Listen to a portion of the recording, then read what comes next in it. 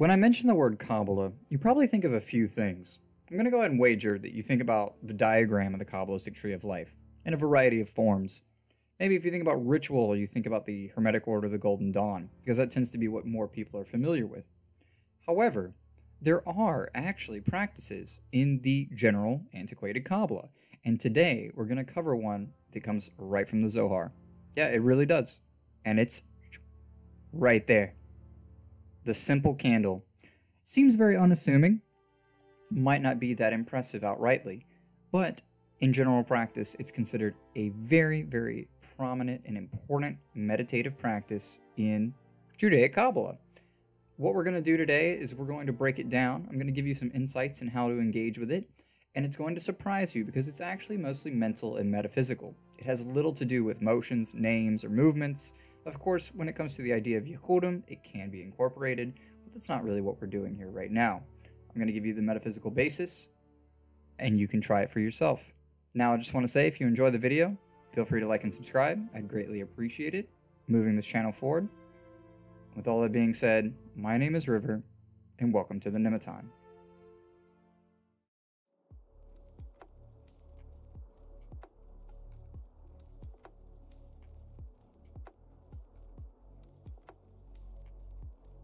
So I've cropped this talk up into two major segments, symbolism and practice. I recommend taking the time to become intimately familiar with the symbolism because it runs parallel to understanding what we will be doing on the practical side of things. Taking a look at the burning candle, let's point out the pieces of importance for this discussion. We have three main components. First, the wick. Second, the blue, sometimes called black light. And lastly, the white light. Yet, there is also a fourth hidden piece, which I'm going to call the radiant or luminous. Now, each, as you'd expect, is symbolic in a variety of ways, and we'll start at the bottom, working upward. The wick is pretty straightforward. It's the material. We might even say that it's all of material reality. And the material wick is important symbolically because for the fire to burn, it must be connected to something for it to exist. And the fires will consume or burn away the material in the process of combustion. Now, this action is noted in the Zohar through the Torah phrasing, Hashem your Elohim is a consuming fire. However, in many cases, you are individually the wick because through you the fires can burn, which will be looked at a little later in the discussion. The blue or black light of the fire is couched or connected to the material form, resting on top of it.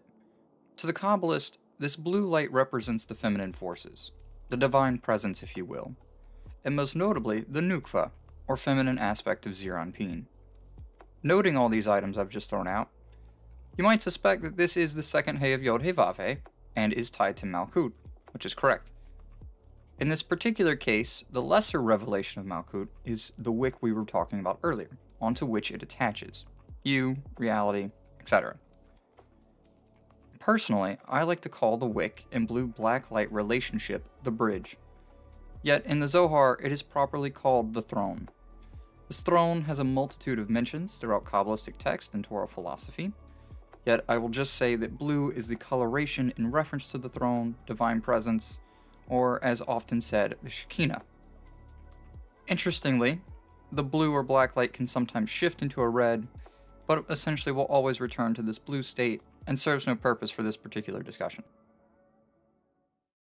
Now, connected to and fused above the blue light is the white light that most people would normally consider just the candle flame. Yet, by symbol, this portion of the fire is Zeir Anpin and the Vav of Yod Hey Vav Hey. The thing about Zeir Anpin is that he represents the expected extent of human perception of the divinity. To explain, even when we conceptualize or visualize loftier matters, it's always through the human lens.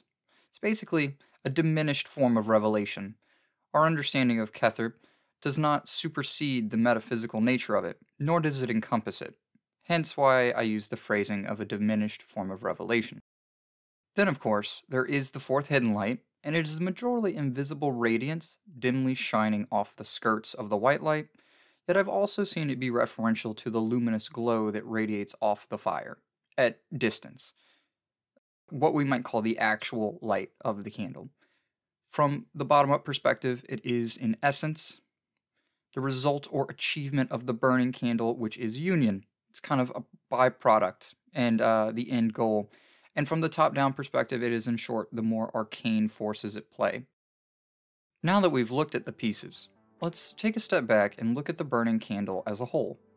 We have essentially one thing, which is the symbolic fusion of the material to the immaterial, the mundane to the spiritual, the physical to the metaphysical. Earlier in the talk, this is why I said that I like to call the blue-black light the bridge, because together, they all make up this single spiritual revelation. On one level, this is all a metaphor for how you as an individual can express the divinity outward by being enlightened, or in the most theological sense by being spiritually active through the performance of something like mitzvahs and kosher activity. On another level, it's an analogy for how the divine force has created the material world as a means of rectification. On a third level, it is a means of conceptualizing the elevation of one's own spirit to higher levels. Clearly though, depending on who you ask, these three items and ideas are intimately related and could honestly be said to be the same thing. I want to thank you all who have made it this far, so what I can do is share a small piece of one of my own revelations through this exact practice that was immensely foundational to me being who I am now, or as some know it, the Nematon Mask.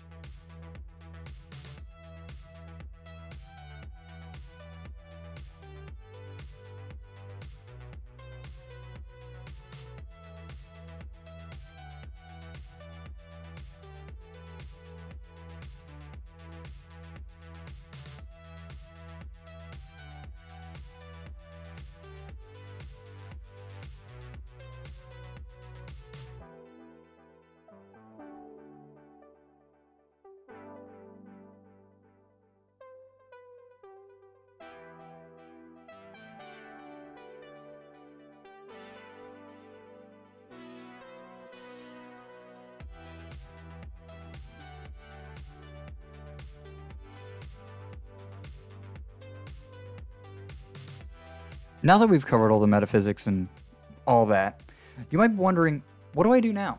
How do I actually engage with this at all? You've just described to me symbolism, essentially, right? Well, the trick is, when you're meditating on the candle flame, which is what I expect you to do, light one comfortably, preferably in a darkened space, focus on it, and get an idea of what's going on, and look at these pieces that I've described to you. Think about their metaphysical interrelations. Consider them. And in that consideration, there is supposed to be revelation. Your particular revelation, I cannot tell you what it will be because it tends to be very, very personal. Anyways, after all that, I just want to say a massive thank you to my friends, patrons, and supporters. I appreciate you more than you know, and I hope you have fantastic success with this antiquated Kabbalistic meditation. I'll see you next time.